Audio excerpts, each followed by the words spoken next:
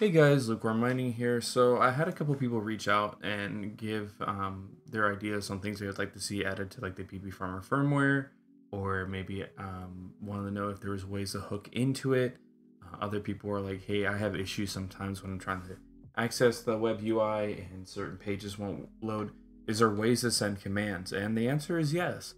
So I went and jumped into the API that he provides with the PBFarmer firmware for how to send data and receive data from the web UI and web service that's running on it.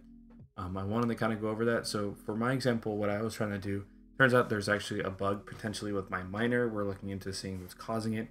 But for example, I have really high time of use power cost. So when I first moved to where I was, it was around 15 cents a kilowatt, which isn't great, because the average is 10% and below for them, or 10 cents and below. Here it's 15 cents, but I mean, it is what it is. Then over time, there's been all kinds of updates that it did to the infrastructure out here. Companies, things exchanged hands and stuff like that. And so now we sit around 20 to 23 cents per kilowatt. It's crazy. But that's not even the craziest part. We all have to be on time of use plans now in order to keep our rates low. And so on time of use, between 5 p.m. and 9 p.m., my electrical costs can go anywhere from 54 to 60 cents per kilowatt. So the best thing for me to do is to shut off my miners during that period of time. And I know I'm not profitable really at 23 cents. There's not a single thing I could do in the world that would make it profitable to mine on any device at 60 cents per kilowatt. So during that period of time, I either have to run out there and turn off the devices, access the web UIs and tell them to go to sleep, or have to go buy those like $20, $30, $40 wall plugs to basically use Z-Wave and turn them off. And that's a pain in the ass. Whereas setting up a script and being able to just shut them on and off whenever is fantastic. So that was something I set out to do, but then pouring through the API, found out there's a lot more we can do. I mean, we can just go roll through the page really quick on here. I'll click on the link and go to see the formatting of it. So like we can do something basic. We can get like an overview, which sends all the data about the miner, period, the pools it's connected to, hash rate, temperatures, anything you could ever want. It will dump all this information on you if you just pull the for the overview. API machine, there is so much that you can do with it. So like you can reboot it, you can shut it down, you can sleep it, you can wait it, you can reset it, do a factory reset with the command. You can ping it, so you can do a health check. You can make it so that the LED starts flickering on it. So on these ones, they have, he has it where you can have user accounts. So different people can have different logins and passwords. They have different levels of access. You can list it, obviously. We'll scroll down to some of the other stuff that I like. So he has always these update commands on him. So for example, we're going to scroll down a little bit here. So pools. So say, for example, you want to be able to switch pools and stuff like that. Maybe you set up a script that looks and sees that the network hash rate is changing a lot, or watches the payout on some other API or something like that, and calculates over there. And hey, if it gets profitable, you could set up a script to switch it and switch pools whenever you want. Same with clock. Someone was like, it would be so awesome if you could auto overclock these devices. And there's a lot of reasons why that's really, really bad and really stupid. Not in the sense that you're stupid for making one, but the wattage pull based off of what your clock speed is going to be based off the clock speed in millivolt input. So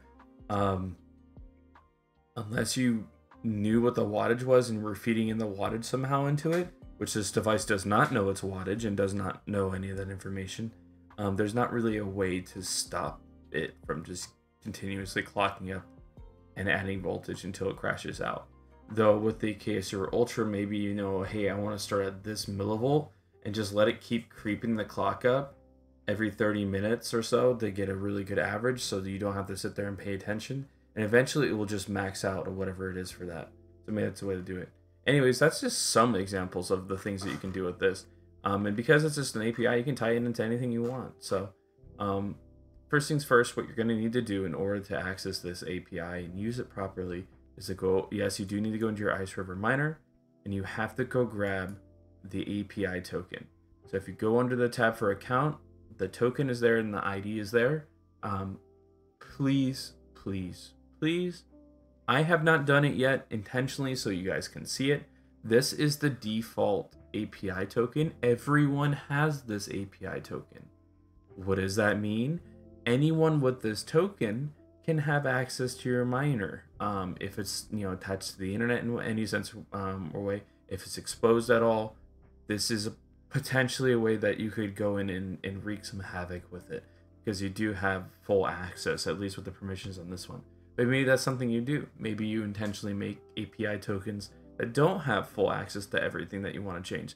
So maybe it just has, you give the API token only access to be able to switch pools or something like that, or switch or adjust fan curves or voltage or whatever like that. So if someone tried to ingress through that, if you're using like an external website or something like that to do it, then there's no way to do it. Anyway, so you need to keep this API token, just so you know, because you're going to have to use it to send it and to do the commands. Speaking of commands, I have a couple of them that I have thrown up on the screen here. They're pretty simple and they do some pretty simple things. So first things first, it's going to be the same command on Windows and Linux. It's a little bit harder to set up scheduled tasks with Windows. You can technically have like a Linux operating system running within it, and you can use Chronos or Krona. I don't remember what the command is because I'm a little bit new to running Linux. But you can schedule tasks through that in Linux, and it's stupid easy to do it. I did it on a VM, and it was running fine. It was able to adjust the miner. But anyways, so we're going to use curl to connect to it through HTTPS. Here's those tags, K and H. Don't ask me what they mean. And this right here is the first part of it that's important. This authorization bearer. Then after that, you're going to put in your API key. Then after that, you're going to do a space, and then you're going to do whatever API you're trying to reach out to. So the IP of your miner, so this is just my local IP. You're going to connect to the local IP, API, and then whatever you're doing. So remember how I showed on that little API over here? You have these right here. Those are what you're going to type in for the section that you want to take advantage of. So, sorry, real quick. So on this one, I'm changing my pool.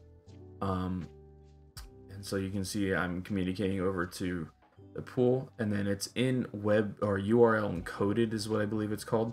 So you'll see all these ID5 and an pool address, and you'll see all these little markers like this. This is how we're doing those special characters.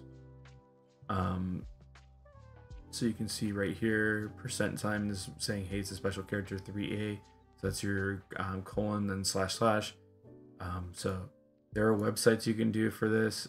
You can also just look at the examples he provided and adjust from there. So what this is going to do is go ahead and switch and update the pool for ID number 5. So we can actually go over to the miner and intentionally change that real quick, just so you guys can see that. So I will change the miner's name to K0_1 and just hit save on this end, just so you guys can watch this happen in real time. Go over to the notepad real quick. We're going to copy this down. Oh, and I forgot to mention, so anytime you're passing data using curl, you need to do this flag for D for data. So this is data that it's requesting. Obviously, we have to have a data input in order to change and update a pool.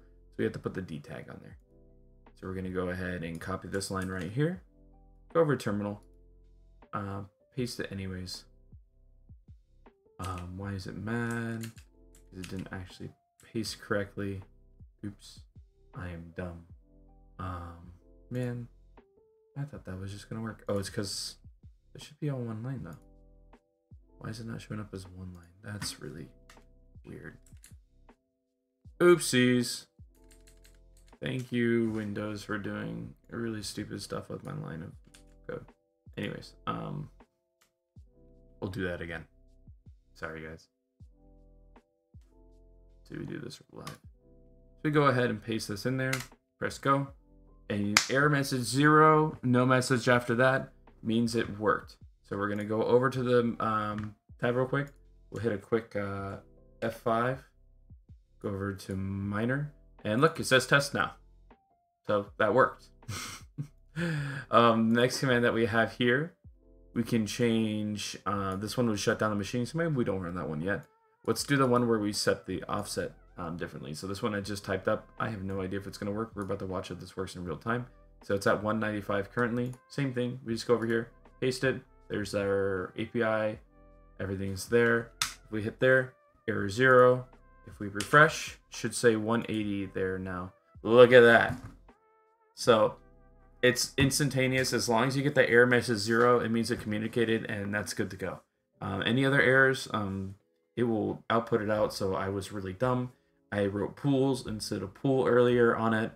And what that was doing was giving an error message. So let's do it intentionally, actually.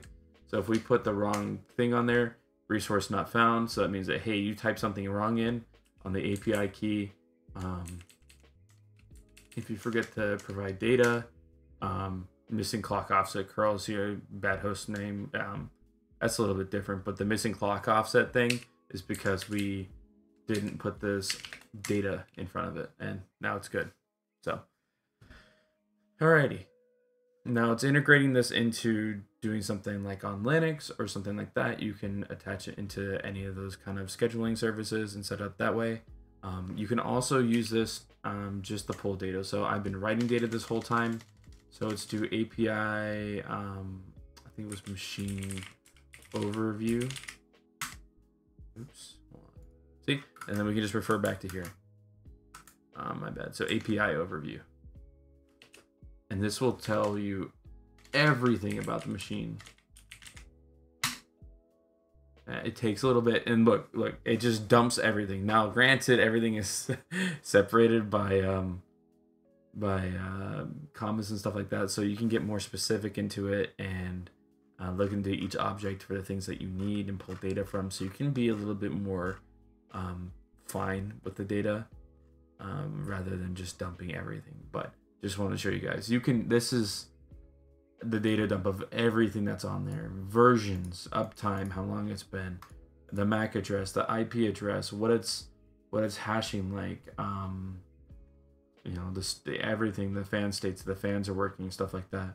So you could also integrate this in as like a fail-safe system. So hey, if like the fans are at 100% and the machine's not cooling down and the MOSFETs are over 125 degrees and you know, it's been that way for 2 minutes or 3 minutes, just go ahead and run shutdown and shut down the whole machine, or tell it to go to sleep, which completely downclocks the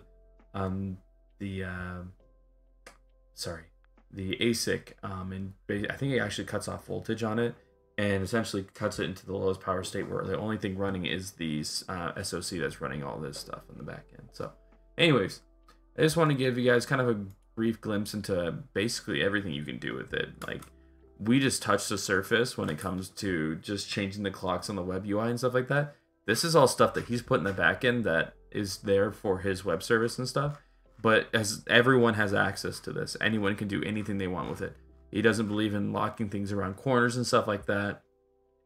Everything, if you want to do anything, here's basically the reins. Do whatever you want with it. Come with cool ideas. I kind of want to see what you guys end up doing with it. Maybe publish it on GitHub or something like that if someone, you know, maybe wants it. Like I said, like maybe the auto overclocking thing with a set millivolt, where basically it just pumps up the clocks until it, you know, sees a lot of instability in it, or something that auto switches pools for you, just so that, you know, as much as we want to say we don't chase things for profit, and how that's been proved that sticking with the coin is probably your best bet and not switching all the time is, you know, good. Maybe that's something someone integrates. It'd be pretty awesome. Anyways, let me know down in the comments. Feel free to like and subscribe. Hit me up over on Discord. I'm usually there all the time. And let me know what you guys also want to see. All right, take care.